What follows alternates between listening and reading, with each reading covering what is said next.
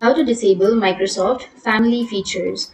So if you want to disable Microsoft Family features, then what you can do is first you need to simply go for the search and then search for Task Manager. And here you will have your Task Manager, right? So basically you just need to click on the Task Manager application, or you can actually open this by tapping on your keyboard as Control plus Shift plus Escape, and it will automatically open up your task manager.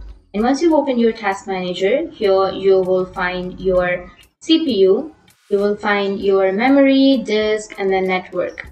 Now what you're going to do is just go to the side menu or the left of your screen, which has services option. Click on the services, and here on your services, as you can see that try to search for WPC Mon SVC.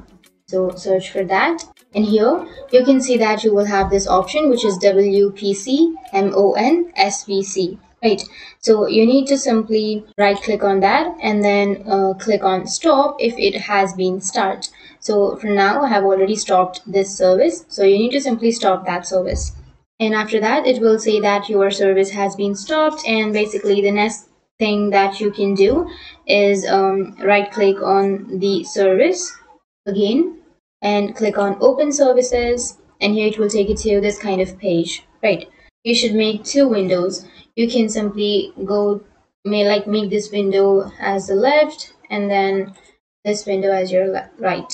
And what you can do is now here on the right side, basically you will have parental controls. Right, here on the right side you will have this parental controls option. So this is what we are going to search here on the service.